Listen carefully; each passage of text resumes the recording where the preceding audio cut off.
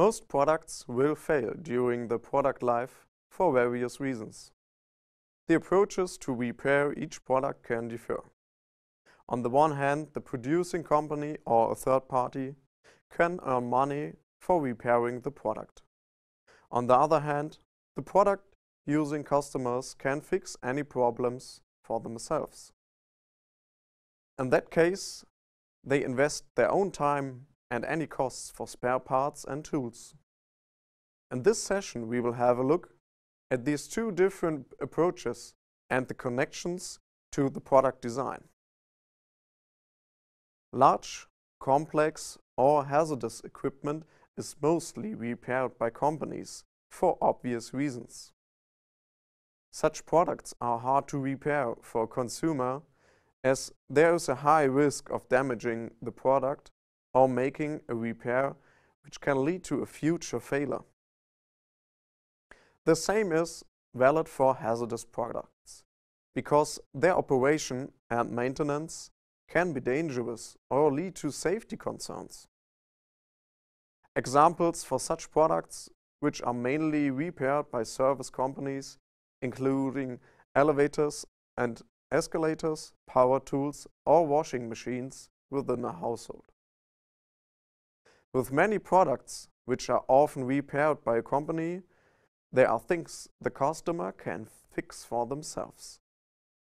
For example, let us look at an automobile.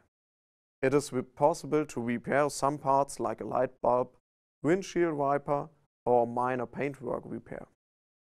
Other parts have to be repaired by experts who know the systems which may be safety critical or need very specialized equipment, such as the braking system, fuel system, or electronic ignition system. With the right modular approach, it is possible to design equipment in such a way that the consumer can repair it by simply changing modules or parts. Unfortunately, some products are designed in a way that repair is not an option. Despite the huge possibilities of keeping valuable products in use for longer, there's a powerful monetary motivation to design a product so it cannot be repaired. It is broken, please buy a new one. The risk, however, arises that the consumer begins to distrust such products because they fail so easily. When the product fails, it is taken to a recycling station or, in the worst case, simply dumped. Then, to get a greater or lesser degree, the parts in value will be lost. Consumers are the ones who decide by their purchasing choices. A household product is not automatically outdated after 2 years. A coffee machine can still have an efficient boiling unit and produce a decent cup of coffee. But what when it becomes broken? What to do? Repair it or buy a new one? Perhaps there is an evolution in the product and a new purchase is sought.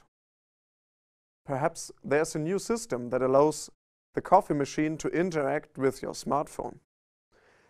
It can start to make coffee when you are on your way home. You want that feature and you will most likely buy a new product.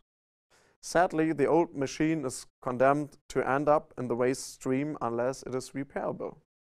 If it is repairable, you can either repair it yourself and sell it on, or you can sell the broken machine for a low price and the new buyer can save money and repair it themselves. They are then in possession of a machine that still produces decent coffee for a low cost. Great, right? At this point, it is easy to understand the circular economy butterfly diagram.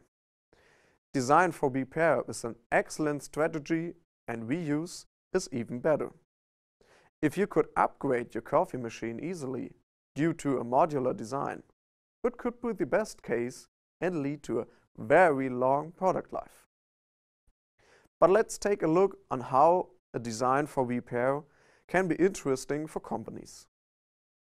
First of all, designing a product for repair will help the environment and also improve the company's reputation. The business models will of course differ from a linear take-make-use waste model. Money is made with service by selling spare parts and upgrades. The customer will see that paying for a service and repair can be cheaper than regularly buying new products. The company will sell product updates both for soft and hardware and decrease their need for growth by only selling more new products. Of course, there's no guarantee that this always works, but it's worth exploring. Each journey starts with a small step. Most machines are not obsolete or outdated after a couple of years of use. Design for repair can lead to significant positive outcomes.